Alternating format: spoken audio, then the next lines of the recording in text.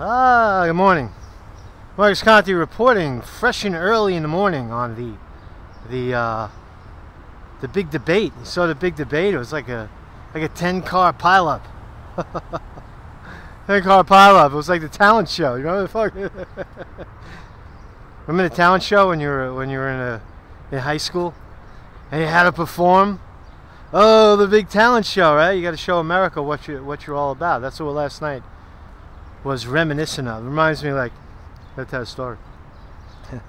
When I was a kid, right? I never aspired to be an actor or a musician as a little kid. I can't even remember really what I aspired to be. I know some people very early on know what they wanted to be. I had no friggin' idea, right? But I knew that there was we had a talent show, right?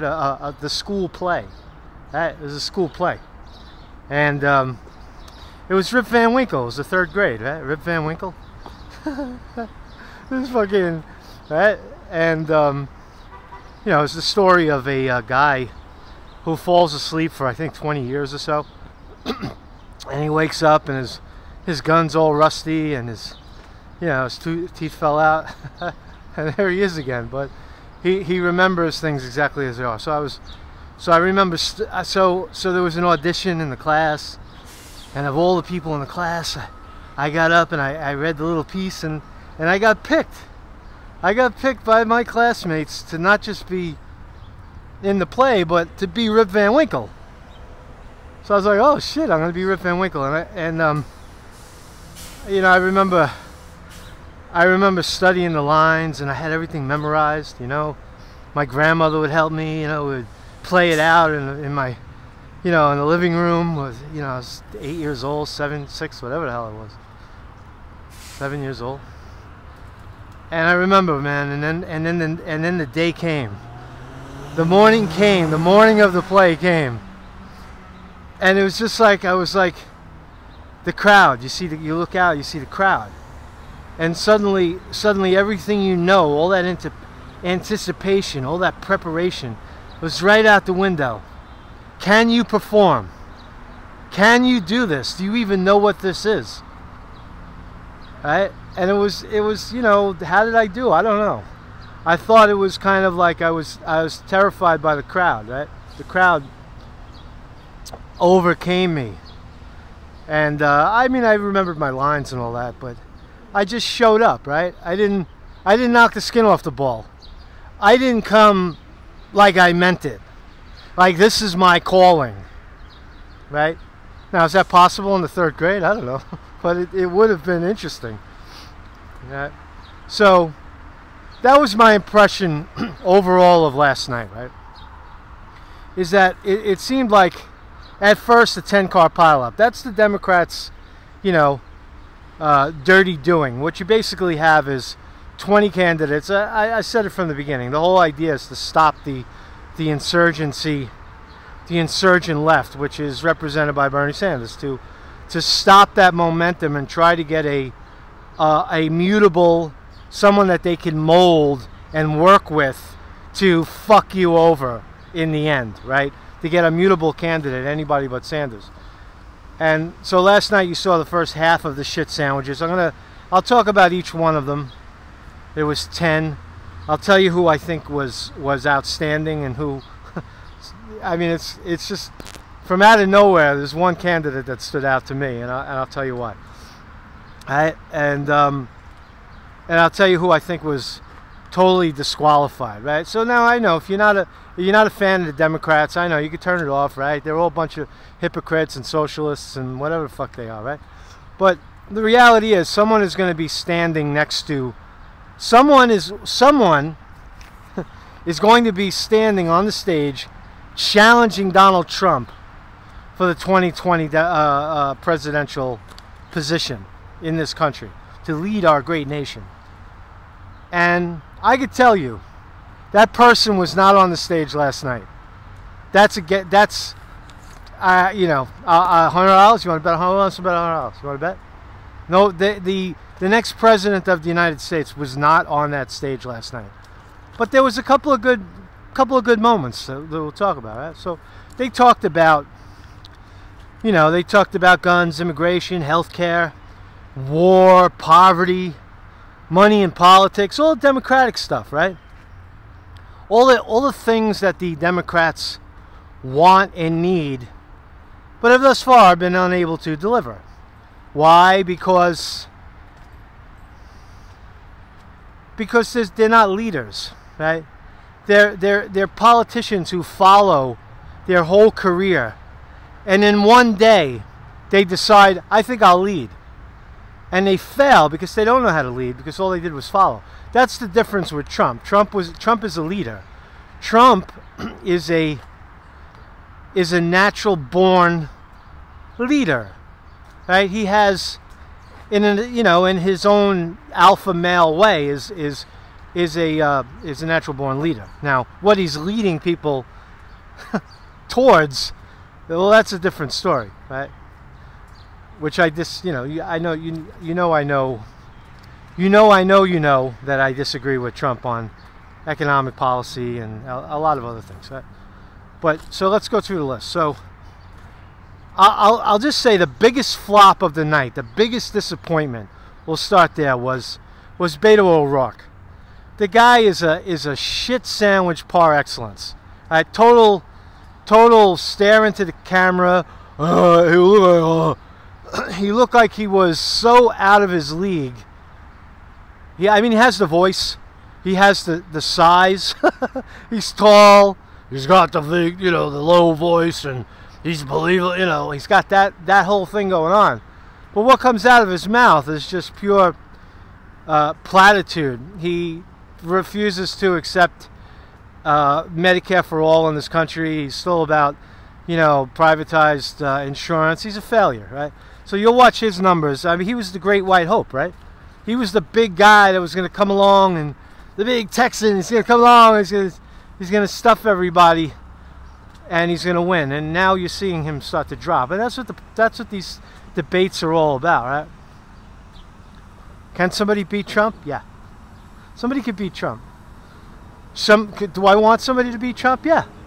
Trump, one-term president. Let's go. Get off the bowl, Chucky.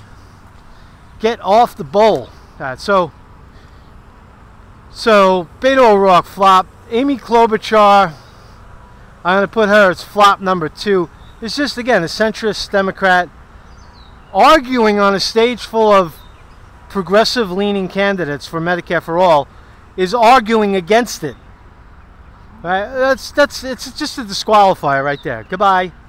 Step off the stage. She's articulate. She's obviously bright as a prosecutor or whatever the hell she was, right? But not presidential. Not presidential at all. People are not going to rally. No enthusiasm. No excitement. There was no excitement on that stage. They were me in the 3rd grade. They went out there, right? Nobody challenged.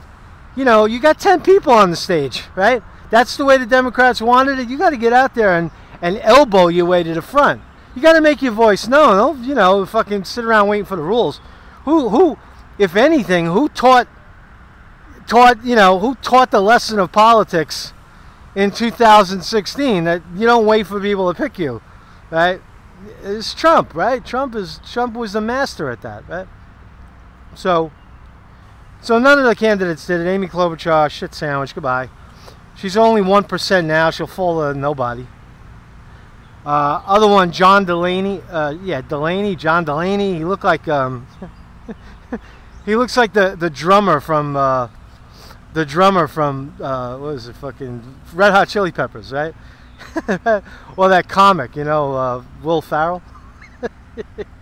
His bald head and shit, and it matters, right? It matters. That imagery matters. Right? Are you believable? Are you going to be able to convince the majority of people that you're the guy to lead the country? And I just think that he didn't have anything outstanding to say. He was just like aggressively trying to push his way into the conversation, right? There's nothing unique. The other one was Tim Ryan, who had this kind of terrified stare about him. Tulsi Gabbard blew him out of the water on a military question that he said he would stay in we need a constant presence in Afghanistan and Iraq. And of course, Tulsi Gabbard, that's really, you know, I'll talk about her in a second. You know, that's her thing, and she jumped down his throat, and that was her moment. His moment, her moment became taking his moment away from him, like taking his lunch away. So I would exclude those four so far. The other guy is Inslee. Let's exclude him too, because he's right on the issue. He's Mr. Climate Change, Mr. Inslee, governor of Washington, right? And he was talking about, hey, listen, you know, 2050 we're not going to be here, right? That's what the science says, right? All the species on the earth are gone. You know, fucking giraffes are gone, right? Everything's gone, right? We're losing. There's too many people. I mean, don't be offended, but that's what's happening, right? Is it God's will? I don't know. But he's Mr. Climate Change. If you don't have a climate, what good is healthcare? What good is you know? What good is getting money out of politics if you can't breathe? Right? So he's right on the subject, but it just didn't, again, not presidential. He's kind of, he doesn't have that. What the hell are these guys doing? These guys are knocking down a telephone pole. Look at this shit.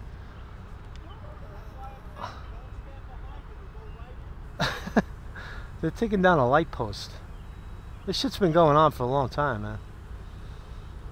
This shit just came down. I think it hit the guy. They're screaming at each other. Ah, the bridge. See the bridge? Verrazano Narrows. Whoo! Beautiful day in the park, man. It's hot. It's hot in New York, man. It's very hot and steamy, and got to get outside, man. Fucking really hot. It's like 80s. I don't like the heat. I take the cold, man. I'm out here all year round, right? So who else? Inslee out. The other one, I'm going with the worst first. I would also Fidel Castro, or Julian Castro, whatever his name is. They're all out trying to Spanish one another. Him and Beto O'Rourke. Beto O'Rourke spent like almost 2 full minutes speaking Spanish because he's all about, I don't know, Spanish, right? So they were trying to out Spanish each other, him and Castro, who was an actual a Spaniard. I think he's Mexican. And where he fails is he was talking about making immigration not a crime, making illegal immigration. So if you come into the country, it's not a crime. Illegally, you jump over the wall, you swim across the river, not a crime if you can get away with it, right? And it's a civil problem. I fundamentally disagree with that, right? All of the candidates are anti-gun, which I disagree with all of them. The Second Amendment is the Second Amendment. There should be the right to bear arms. End of discussion. End of discussion, really. And immigration is, in my view, is pretty much the same as well, is that if you are an American citizen, you step to the front of the line. What is so hard to understand about that? Right? The whole stage is talking about immigration and the poor jerk that tried to swim across the Rio Grande with his kid and drowned. And what about the 400,000 Americans that we know of right now living homelessly? What about Skid Row in LA and the homeless here in New York on the subway every single freaking day? I didn't hear not a single one of them talked about the poverty in this country, but they all talked about the need to open the doors for immigrants. That's why none of them will be president, not a single one of them, right?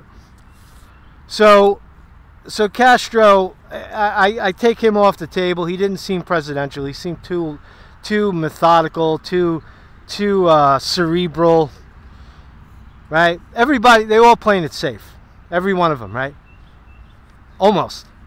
So Cory Booker, right? That's Cory Booker, right? Not presidential, in my view. He talked about how it was being black in Newark. He wanted you to know that he's from Newark, in a black neighborhood. Now, he chooses to be there, right? Because Cory Booker takes a lot of money from Big Pharma. Cory Booker's a snake in the grass, right? He talks about, my community. Now he's black. Mr. Black, He wanted to distinguish himself as, see, I'm the black candidate. I'm black. Don't you see? I'm black. How black I am, right? I mean, his face is black. But his ears are white. You notice? Watch the video. He's got a black face and white ears. So I guess he's kind of like a mixed. Anyway, he wanted you to know that he's from Newark, where the blacks live. Right? I'm for the blacks. Right? He wanted you to know that how it just seemed comical. He seemed to me like a cartoon character. Like he's all bubbly. He's not presidential, clearly not savvy on the issues. I don't know. I mean, I don't see him as anything really. His performance was safe and mediocre, right? So, I mean, none of them. All right. So who's left? There's only two left. Now, Elizabeth Warren and Bill de Blasio. Bill fucking de Blasio stood on the furthest extent of the stage. They stuck him all the way on the end in the corner. And he fucking came out swinging. He came out saying, immigrants, they're not your fucking problem. It's the corporations. He was, you know, he pandered a little bit. And the final analysis, he dropped the ball. When they asked him, what's the one thing what's the most concerning thing to you? And he said, Russia. Oh, you jerk. You idiot. You fool. You dropped the ball.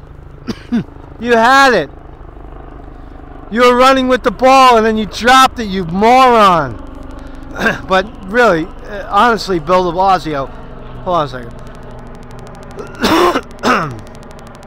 Really did an outstanding job at the talent show.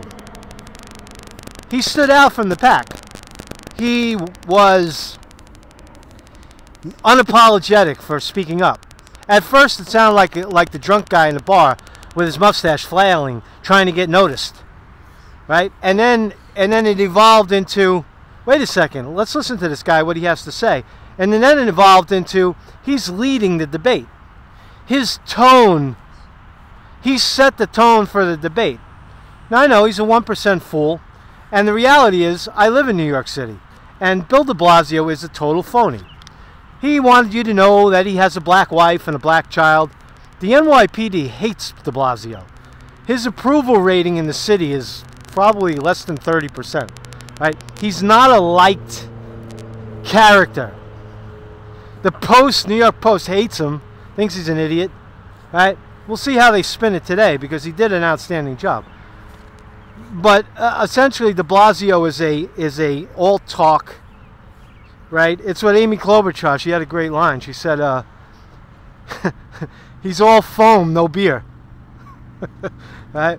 That's what de Blasio. De Blasio is all foam, no beer. Right? He's a big white guy. He's like 7 feet or however tall he is. He's got a short black woman and two very stylish kids. Right? 2 New York hipster kids, right? You see the kid out with a big afro and shit. It's cool. They're very cool people, right? But as a president, he doesn't have the credentials or he has the credential, but not the stamina to stand on the stage with someone like Trump, because Trump will crush this guy. Trump will crush him because de Blasio is for sale. He has too many skeletons in his pocket. And I'll leave de Blasio alone because I don't think he's going to make it because people don't. I don't know. He's just forget about it. He's not going to be the president, right? And then there's Elizabeth Warren. So let's talk about the favorite. Did Elizabeth Warren do what she was supposed to do? Did any of them do what they were supposed to do? Elizabeth Warren and Tulsi Gabbard. I'll talk about Tulsi Gabbard. I'm sorry, I forgot about Tulsi. So Tulsi Gabbard.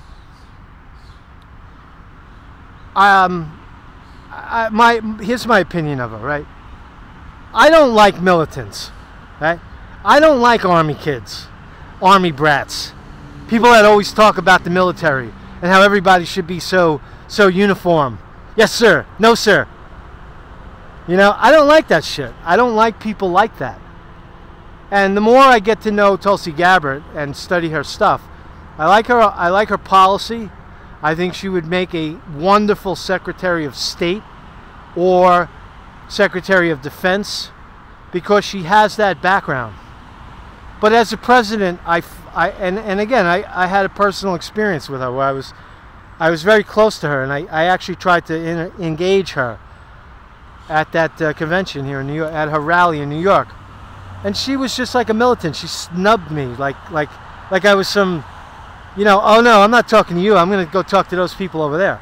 Walk right by me like cold. Sorry, Tulsi. Sorry, Tulsi. You got to win that respect. So I don't see her as presidential. I don't back her as a legitimate candidate. Sorry. I mean, I know people love her. They think she's the new Bernie Sanders. She has integrity. She's right on the policies, most of them.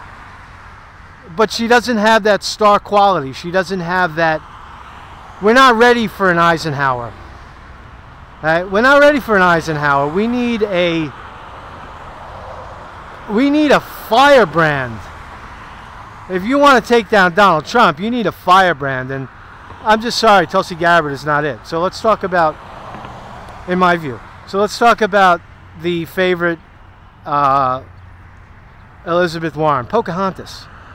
Oh, could you imagine Donald Trump standing on the stage with Pocahontas? She's noticeably the smartest of the crowd. She's articulate. She's knowledgeable. She's a PhD.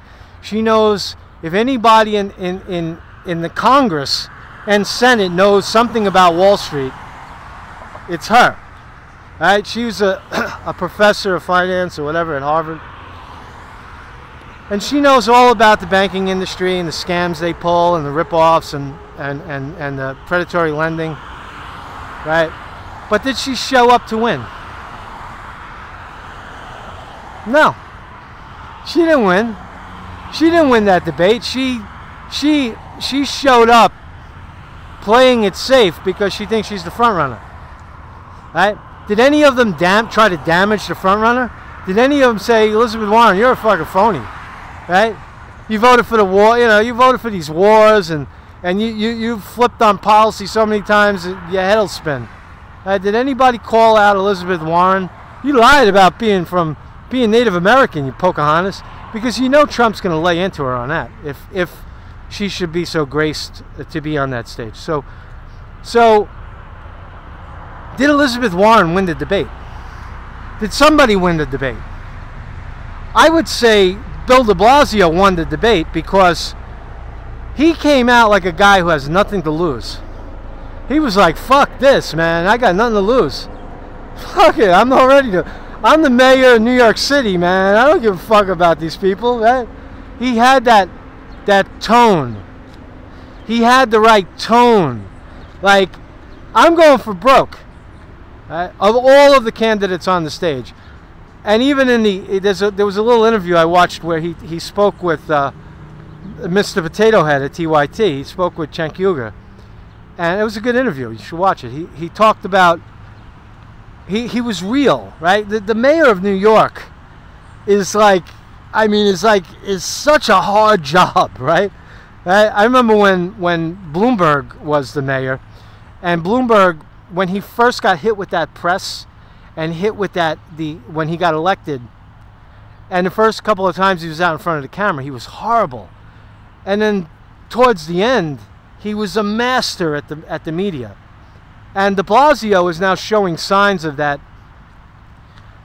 master aptitude of the media. The ability to know that, hey, you're only going to give me 3 minutes, I'm going to make it a good 3 minutes. Right? I'm going to be loud, I'm going to be boisterous, and I'm going to command the conversation. In this wreck of 10 cars, in this pileup, my car is going to be on top, and I'm going to, with no dents. Right? Because I got nothing to lose, right? I'm a shit 1%er, right? Nobody even knows who I am. right? Right? Now they know who he is, right? A couple of million people know who he is.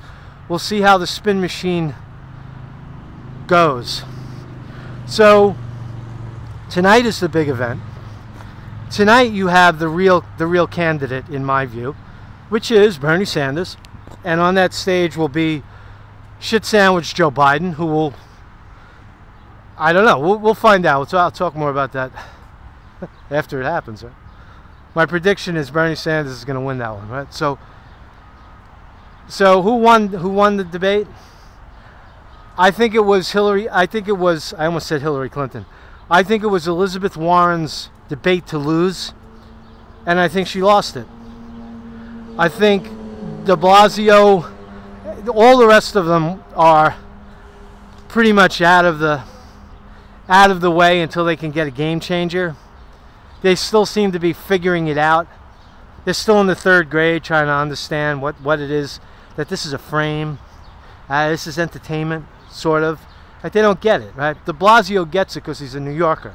Elizabeth Warren gets it because she's been around the block a few times, right? But the rest of them are shit sandwiches. So it was Elizabeth Warren's to lose, and I give the victory to Bill de Blasio. So Marcus Conte reporting. Become a Patreon of this channel as we move into the presidential, election season, right? And truth telling. I'm one person in the park.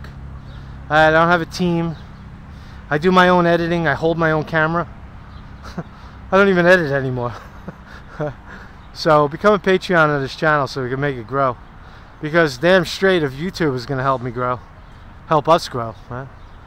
Well, that was the other thing. I'll close on that, right?